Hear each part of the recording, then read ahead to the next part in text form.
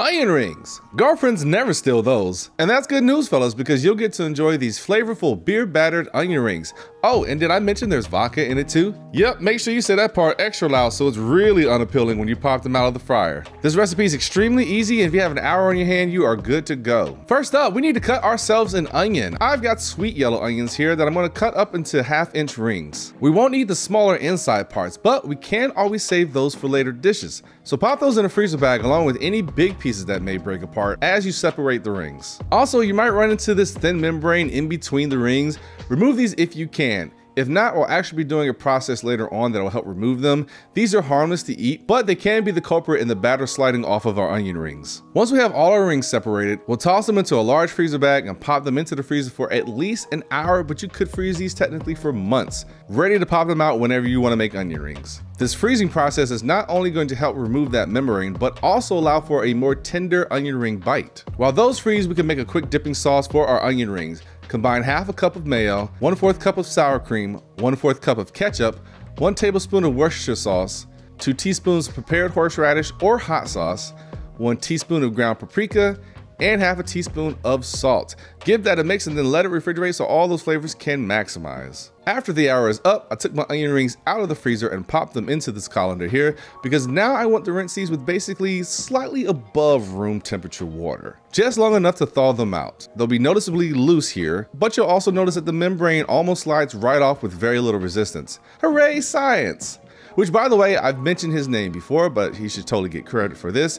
J. Kenji Lopez Alt on YouTube. Make sure you check him out because he really is doing the Lord's work when it comes to food science, and he is dishing out some great facts and recipes. I laid my onion rings on a paper towel and then gently patted them on top with one just to remove any excess water because, as you know, or if you want to find out later, water and hot oil do not mix. Next is our batter. I've got 1 cup of all-purpose flour, 1/2 cup of cornstarch, 1 teaspoon of baking powder, and 1/4 teaspoon of baking soda. And then here I decided to use this Cattleman's Grill Blackening seasoning. I was really just curious because I love all things Cajun flavored, but you could keep this simple with salt and pepper and some paprika if you wanted to, or try a seasoning of your own liking. It is up to you. I ended up using a heavy, and I mean heavy, tablespoons worth. Next, our wetness. I've got 3/4 cup of Bud Light, ice cold. Use whatever beer you want. I suggest a lager. This was the only thing I could find today was Bud Light because it was Super Bowl weekend and all the beer was gone. 1/4 cup of Tito's vodka. These two combined will make for a crispy batter that is smooth in texture.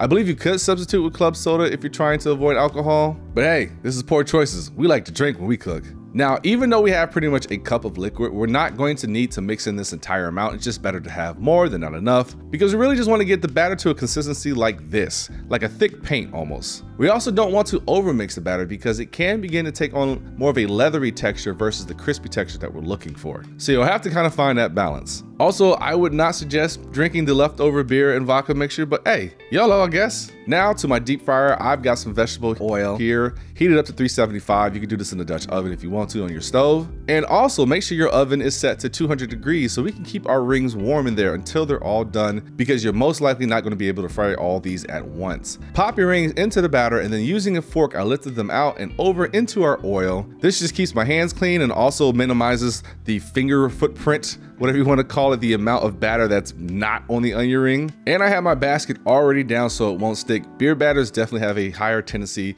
to stick, just FYI. And then don't go too far. We're just frying these until golden brown. After they're done, I'll pop them onto a wire rack, which will then be stacked onto a sheet pan and put into the oven. Again, I want to keep these warm. I have a paper towel here just for now, just to catch any dripping grease, but we don't want these rings directly on any paper towels. That'll create steam and then ruin our hard-earned crispy crust. Finish up all your onion rings, and then honestly, that's just it. Break out that sauce and enjoy. Hey, this is Poor Choices. We have a Patreon. The link is in the description. $1 a month is all we ask for. It really helps support us here in these inflated times. And hopefully, the construction in my neighborhood will stop so we can get back on camera because, man, it is loud as hell, even on the Saturdays when I'm filming this. Poor Choices. I'll see you later.